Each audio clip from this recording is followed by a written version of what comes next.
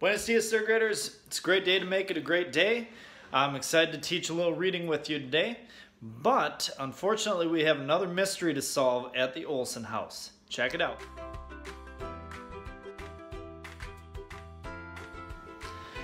The Olson family's been eating a lot of snacks over the past few weeks, and I have to admit they haven't all been healthy snacks.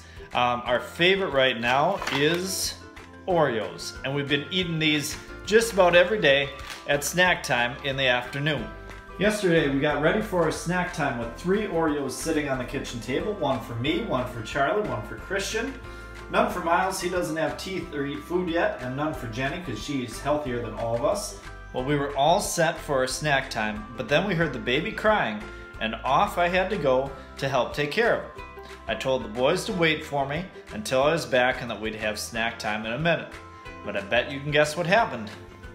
The Oreos that had once been on the plate had now disappeared, and our family had the mystery of the missing Oreos.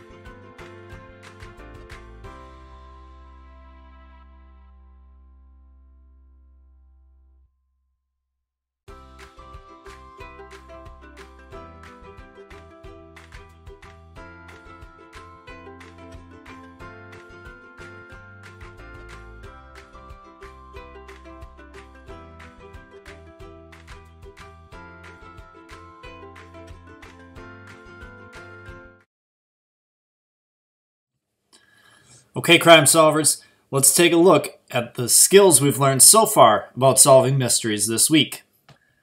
Over the past 2 days, we've given you some tips on how to become a better mystery reader. 2 days ago, we said that you need to preview your mystery and figure out what is the mystery that you're solving and who is the crime solver. Identify who that detective is in the story. Yesterday, we gave you some tips of how to solve the mysteries yourself as you're reading the story by being a mystery detective.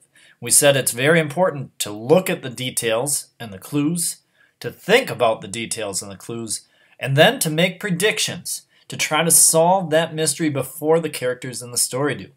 Well, today we're going to give you a few tips on how to become even better at making these predictions. Today's teaching point. Today, I want to teach you that mystery readers give proof for their predictions. Proof is another word for evidence, so mystery readers give proof or evidence for their predictions. Here's how they do it.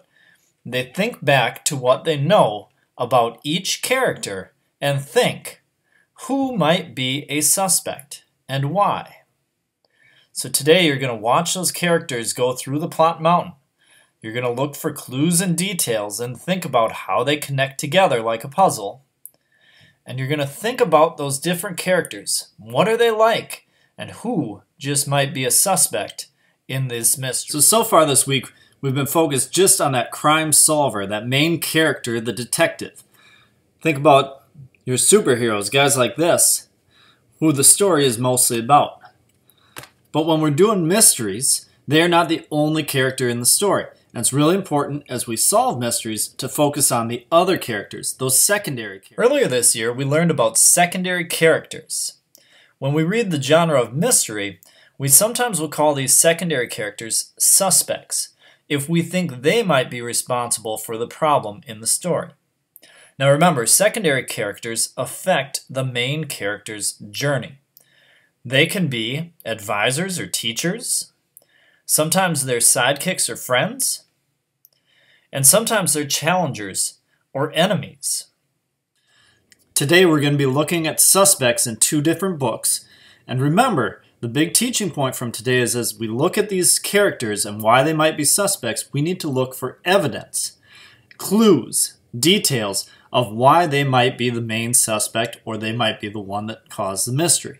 Let's try that now with Zapato Power. Let's take a look at Zapato Power, our mystery read-aloud from earlier this year.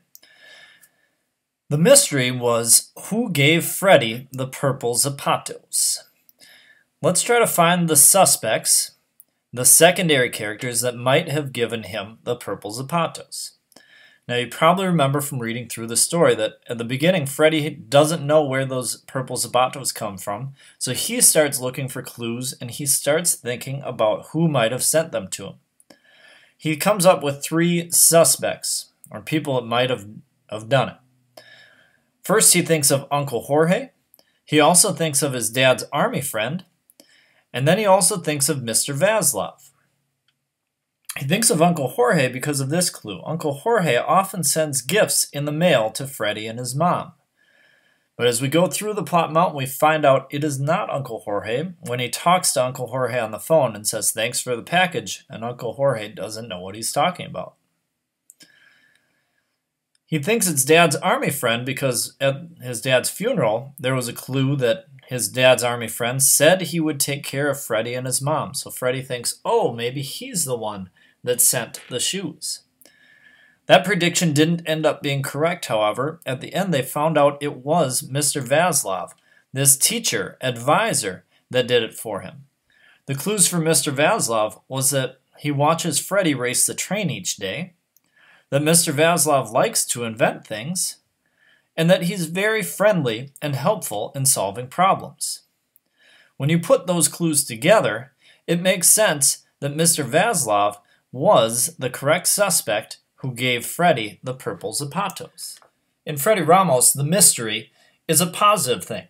He's trying to figure out who did a nice thing for him by giving him these purple Zapatos. So in this one, it would make sense that the suspect is somebody that has very positive character traits, like Mr. Vaslov, his teacher, his helper, this person that's very kind-hearted and helps all around Starwood Park Apartments. Not all mysteries have suspects that are positive, good guy characters. Sometimes the suspect's character traits are more negative, where it's an evil person, an enemy, a villain, when the problem is the mystery. Yesterday and today's read aloud, the case of the missing carrot cake does have an actual problem, where the character that might be responsible might be a little bit more negative. So now we might be looking at a secondary character that's more of an enemy or a problem causer. The mystery. What happened to Miss Rabbit's carrot cake? Well, our detectives have got it narrowed down to 3 different suspects or secondary characters. And here are the clues that they found for each one. Fowler the owl loved rabbit cake and mouse frosting and knows the cake was missing and smelled it.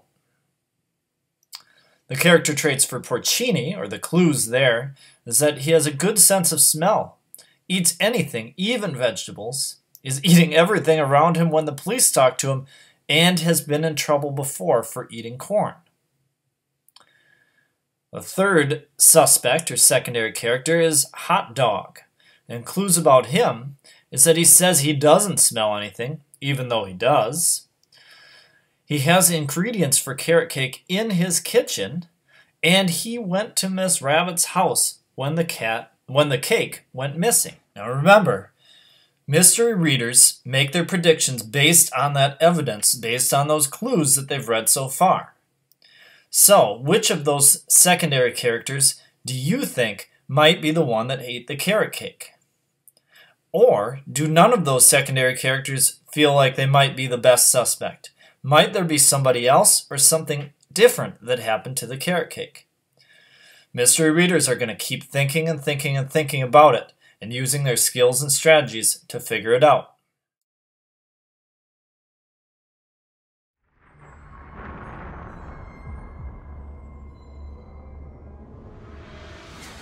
Today we're talking about evidence, proof, clues about what suspects might be responsible for causing the problem. Well, let's take a look at a few clues and try to figure it out.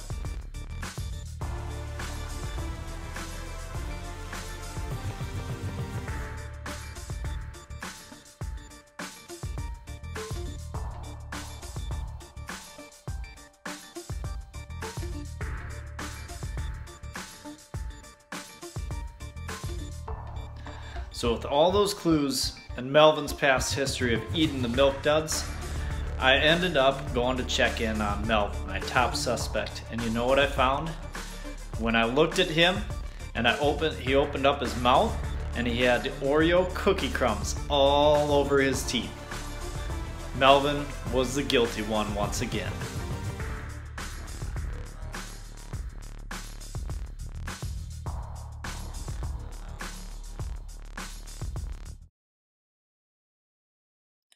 Don't worry though, guys. We're not mad at Melvin. He made a mistake, and hopefully he'll learn from it. We still love him, even if he did ruin snack time yesterday. Today, you guys have some jobs to do. Make sure you hop on that read aloud and find out the end of the missing carrot cake mystery, as well as getting on and doing your QAR questions for reading and your other learning activities. We hope you enjoyed this lesson. Have an awesome rest of your day. We'll see you next time.